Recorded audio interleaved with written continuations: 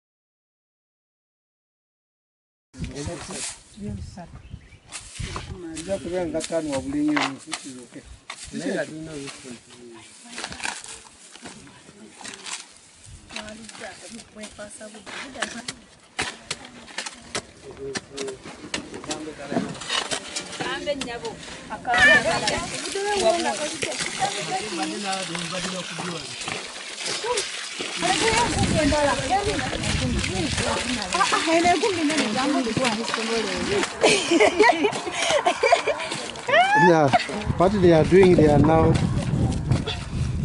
mixing the mortar. The grass that we measured is supposed now to be mixed with the soil, which is the ant-hill soil, the most appropriate and favorite soil in the community. So that grass has to disappear and is going to work like a cement in this soil. Then it becomes so strong.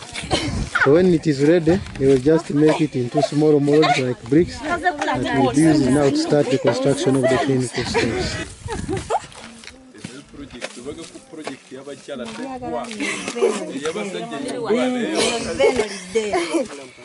Now the community has owned the project after the training.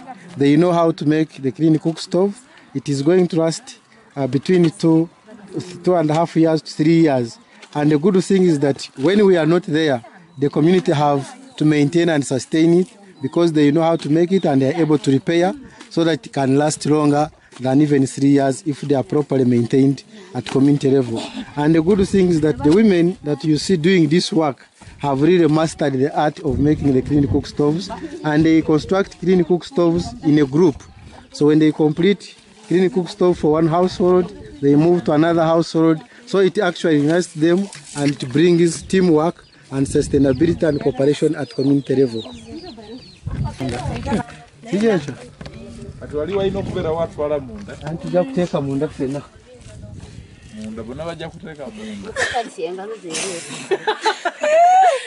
We stand now, the community here of Chakara are preparing to make the clean cook stove. So basically we use the local materials to make the clean cook stove. That is the banana stem that is used to measure the size of the saucepan. Now we are setting up the foundation for the clean cook stove. So what we are putting here is what we cut from the banana stem after taking the measurements. Now what this lady has just finished doing is setting up. This stem is going to act as the airlet for the stove when it is completed, and this one is going to be the firewood entry, the firewood hole, and then this one is going to be the area where the saucepan will sit.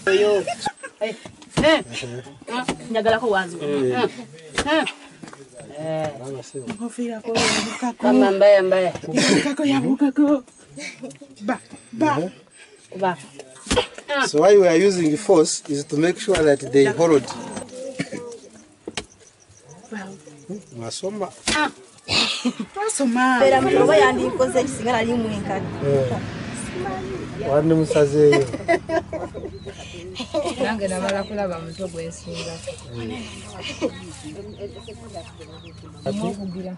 Pimera kusinzira wakati kuche ekyo tugenda kugendayo kibere wakati wegundi awo.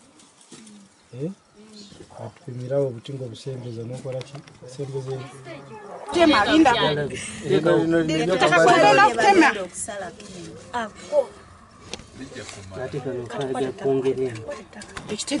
muri mari de odara ana savinga mu kiyingo amara mwemere natasiga mu yabakozi Hey, na America batumanyi. Ne certificate ayinza ozibawanza. Atawo, nabwe. Mama kulu. Namusa. Namusa kwako Uganda. Abatagambe takaliwedde okwata. Chala kulya. Nagawa. Chala takaliyo bema kaiga kanda kadde. Ahora kumba sigiri. Jisa mama. Oversize.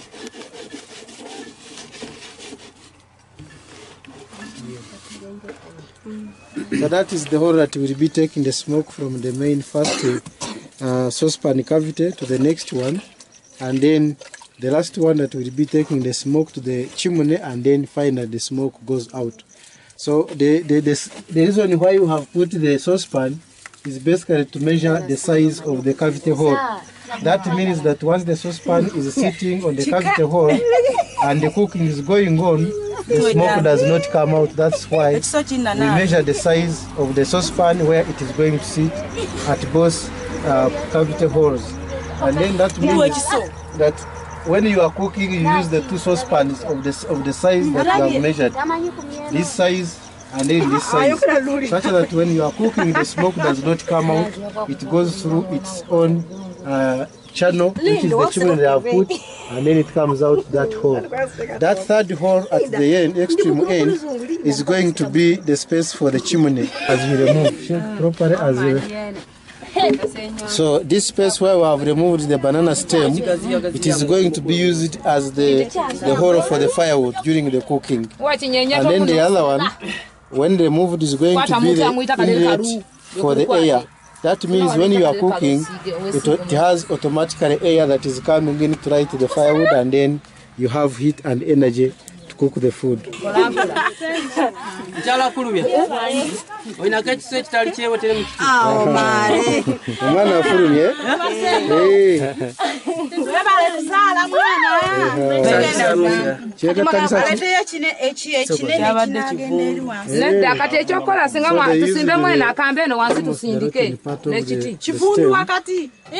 is going to come out, so you can use up. So this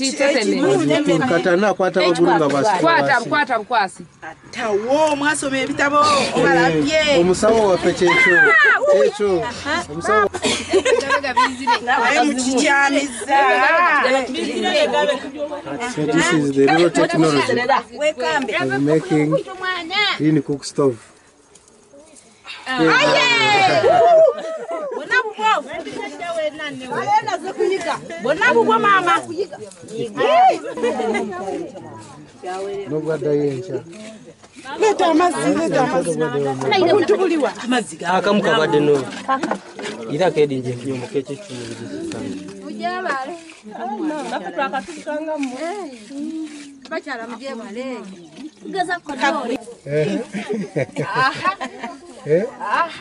Taina kubiombera mukubanga mwena babiri abasobora